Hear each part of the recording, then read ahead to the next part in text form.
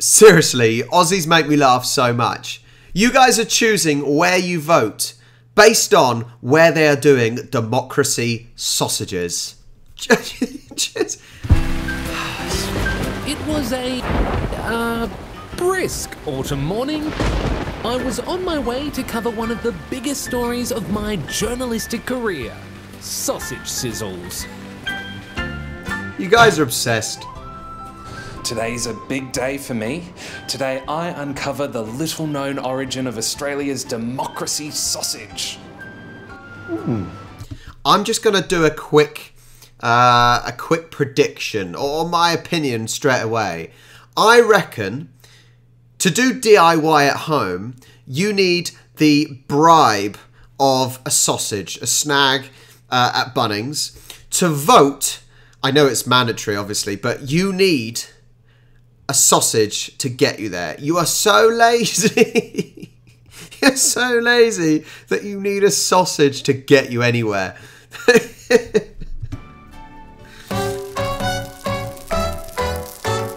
An Aussie icon, an election day essential, a cooked cylinder of minced meat beautifully caressed by a slice of white bread. Delish. But where did it all start?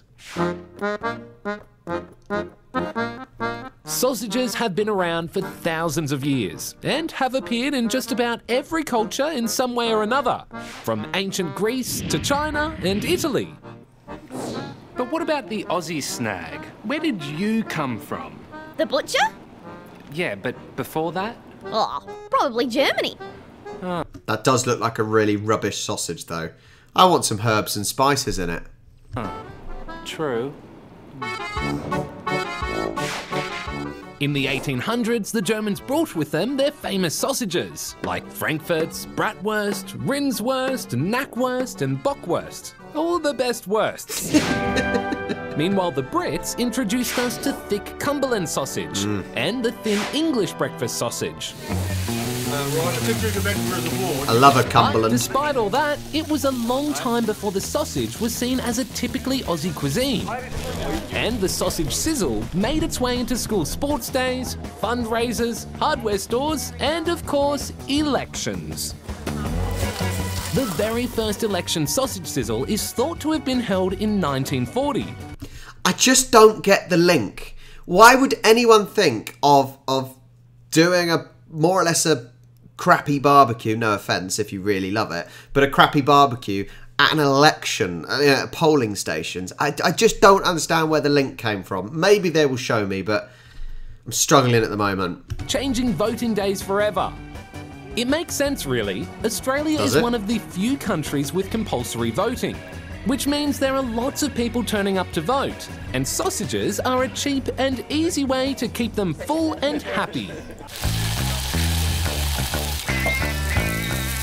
Over the years, the democracy sausage became a full-on Aussie institution, with plenty of leaders getting involved, either behind the barbie or chowing down on them. Although sausage sizzles can be scandalous, and no, not just because of the way politicians eat them. Aussie barbecue, nothing like it. In 1989, the Western Australian Premier, Peter Dowding, was accused of bribing voters with free sausages. Mr. Dowding then accused the opposition of providing unsolicited sausages to would-be voters. Believe it or not, there was an investigation, which eventually found that providing free snags was not actually considered political bribery. You've got to be very weak-willed to be bribed with a sausage to vote in a certain way, right? To be fair, I bet there are a few people that, because you're forced to vote, that really don't care and, you know, have free sausage if you vote for us. Maybe it works, I don't know. But surely most people aren't that weak-willed. Turns out it takes a lot more than a sausage to snag votes.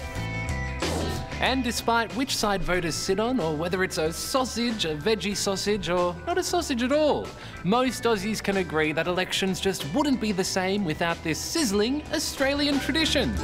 I'm Jack Evans, BTN News. It's ridiculous. Is that? I'm just imagining this happening in the UK. Bear in mind, when you vote, you're in and out as quickly as possible. There is very rarely a queue whenever I go and vote anyway.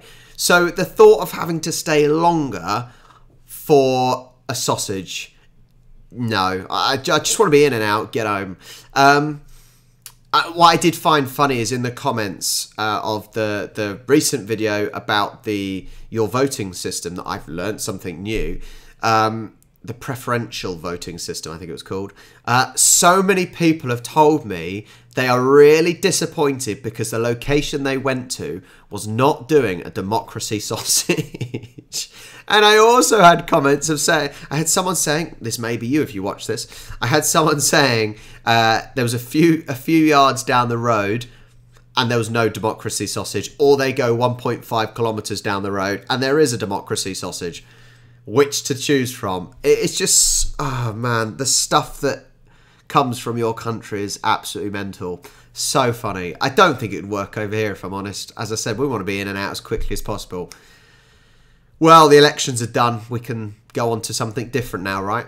Thank you so much for watching. Make sure you like and subscribe, and I will catch you next time. Get a sausage down your neck.